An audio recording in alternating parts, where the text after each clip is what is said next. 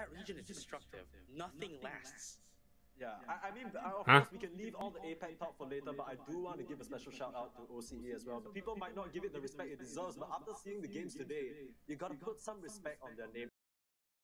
Ladies and gentlemen, welcome to the EOS Cup OCE 2022. My name is Chanh, and I'll be commentating the greatest games you'll ever see in your entire life.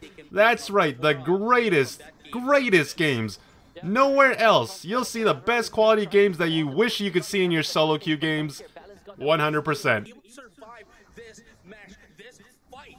Balance is looking to balance things out right now. Hornless just get away right now. They need to get away, or danger will be put in danger. They know for a fact when to disengage and when to engage. And I like that about balance. That is what makes them balance. Oh my gosh, they don't got the damage for this. Oh my god, this tree, bro! Bamco is on a roll right now, but look at that, my dude. Look at that.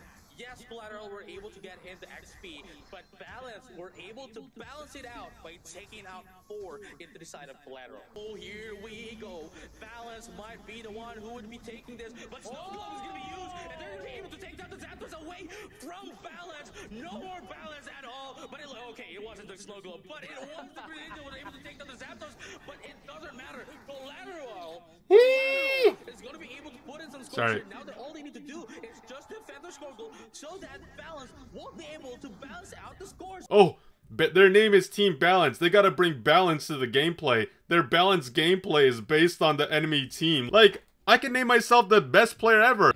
Like, move on. Please, move on from these team name commentaries. Oh my god, ladies and gentlemen, you can run from the storm, but I will bring the storm to you. That is exactly what that Blastoise said to Ridgeback Spinnerack, and there's no escape from that big typhoon over there, ladies and gentlemen. I wish I could see that Trevenant, that amount of survivability, ladies and gentlemen. That is a tree. I would say he's so close to that world tree of the world. I do the tango and you do the cha-cha, but Team Gap manages to get that one. But there we have Oh my god, bro. Team Gap has so much gap against Ridgeback Spinnerack.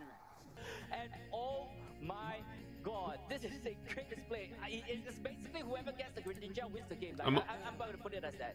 For OCE, Greninja equals win. Oh my god, this is so cringe. Knowledge, his big brain of the game. And